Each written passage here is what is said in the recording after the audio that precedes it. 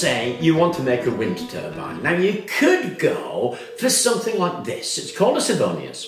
It's very popular because it's stunningly easy to make, and people have been making this from, well, all kinds of things. You can make it from drums cut in half, you can make it from waste pipe, you can 3D print it. There's just so many ways it can be made, and it is really, really simple to make, and so it is immensely popular. But of course, it does have its problems. It's not terribly efficient. And one of the reasons is when the blades are full onto the wind, of course, they capture the full force of the wind, but they rotate. And when they've rotated 90 degrees, then you've got the edge facing it, and you lose a lot of that power giving its push and rely on the inertia to take it round a little bit further. Now, people have tried to solve this problem by doing all kinds of things, like including extra blades, but surprisingly enough, research has shown that 3-bladed Savoniuses are the maximum for the improvement of efficiency by adding extra blades, and so the 2-bladed version remains the standard. It's simple and it's efficient enough, and it's not difficult because you don't have to add an extra blade. So adding blades doesn't have the return you would think. An extra one, yeah, sure. More than that, you're probably wasting your time. So people have been trying to come up with ways of overcoming this drop in efficiency because of that turn and facing edge onto the wind. And people like Harmony, for instance, have been stacking them up, basically making a spiral out of them, and you see an awful lot of what are Savoniuses in a spiral shape, so they don't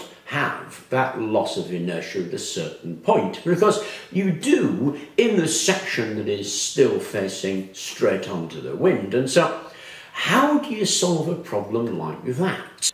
Then it struck me, how about instead of putting them on top of each other as stages like that, we put them side by side. Then when the wind blows and they rotate, they would have the same effect without that stage loss. Now, of course, it does introduce another problem. How do we get the power out? Of course, we could stick a generator at the bottom of each one, but we also need to lock them together so there's a slight mismatch. They don't bash into each other.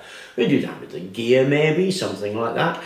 Or we could try to combine the rotors into a single output, so we get a mechanical combination of the torque of the 2 rotors to be delivered to the generator. And of course, the question then is, how do we do that?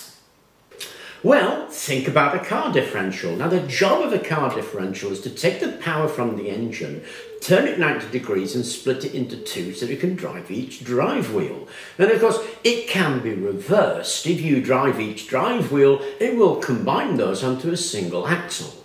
It seems like a great answer, but a simple open differential has another issue. It's called slip.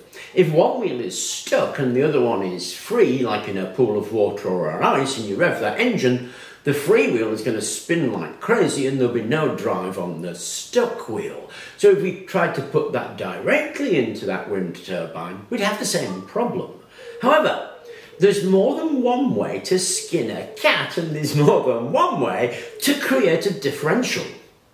So think about a planetary gear system. A planetary gear system comprises a ring gear, a sun gear, some planet gears, and a gear carrier. And you find them all over the place. They're particularly popular in hand drills because they're great speed and torque converters. Now, traditionally what you do is fix one and allow the other 2 to rotate. In a drill, it's the ring gear that's fixed, and the sun and planet gears are allowed to rotate. And that's the way they're generally used. However, if we allow all 3 to be rotatable, what we've in fact done is create a differential. Now, we built this in video 2197, and I'll put a link to that video at the end of this video for anybody who's actually interested in it, and I've made a couple of modifications to it. The modifications are pretty simple because this section is just a sun and planet gear system where the ring gear is now drivable because the outside is a great big cog, and I've put another cog right next to it. I've also put these little arrows on so you can see how it's spinning, and on the back we've got a couple of turn handles so that we can have a look at how this actually works. But that's the gear system that we're talking about, and something really interesting happens. So if I hold this one still by holding onto the handle, turn this one, then we'll see it operating in the same way that a drill does. That's not turning, and that's turning through the Sun and Planet system.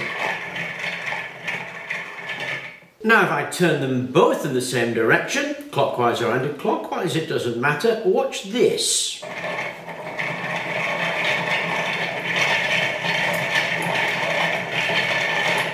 The output here stops. That's because the output is the difference between the rate at which these two change. Now if I turn them in opposite directions,